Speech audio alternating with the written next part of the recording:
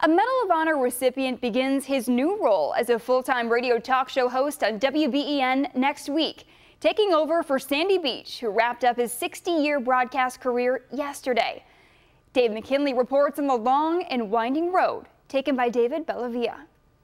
He set out to be a dentist. Pre-med, biochem. Until one fateful day. I had a home invasion. I had these two guys break into the house, and I didn't do any of the things that I thought I should have done. I should have confronted. I should have stood up. I should have defended my family. As there may be no better place to learn to fight back than in the Army, he enlisted, and he loved it. I've never felt more comfortable in my life than in that environment. Even the horrible parts, like the events in Fallujah that led to his receiving the Medal of Honor. The adrenaline is amazing to feel that, but at the other side of it is there's a sense of purpose in everything you do. He thought about making a career of soldiering, but there was a wife and a young child at home. And I missed 3 years. The first 3 years of this kid's life. Returning to Western New York, but still with fighting in his bones, he turned next to politics, figuring that's the next arena that the gladiators go into.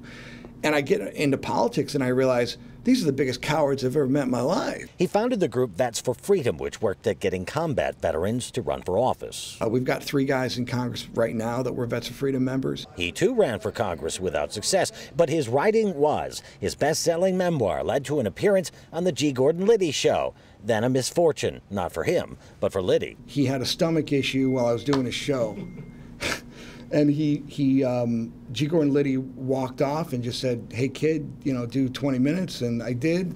And he was really complimentary. Similarly impressed was Rochester talk show host Bob Lonsberry. And he said, "Hey, I'm leaving for the weekend.